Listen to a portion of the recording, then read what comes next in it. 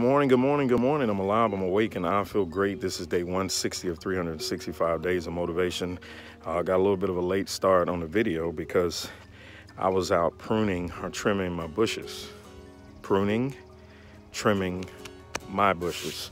So, you know me, I'm always looking for a message in something and don't have to reach too far. But today, it is important for us that while we are trotting towards success, that we take time to prune and to trim our own lives. Things that are in our lives that need to be snipped, cut, trimmed, groomed. You gotta take care of us. Big priority. Hey, that book's out. Go cop that book. I'm alive, I'm awake, and I feel great. Amazon. Can you love?